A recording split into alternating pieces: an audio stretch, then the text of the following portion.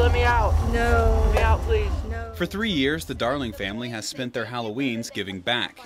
One evening we sat down with the children and we asked them what we can do to make a difference. And they said, well, let's give back for trick-or-treating for candy. We can trick-or-treat for canned goods. Scare Away Hunger started after the 2007 ice storm. With no power or heat, the family relied on a local church to keep them warm and fed.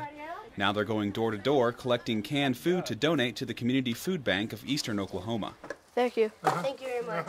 I think this is great. I mean, what a great way. You know, we're all thinking in this time of year especially of how we can impact our community.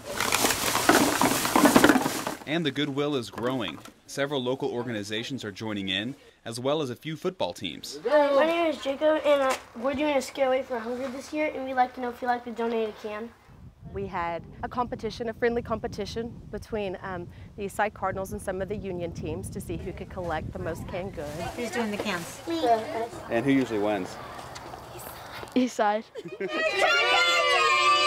Organizers say they expect more than 50 participants this year. Usually they hesitate to wonder what we're saying until we explain it.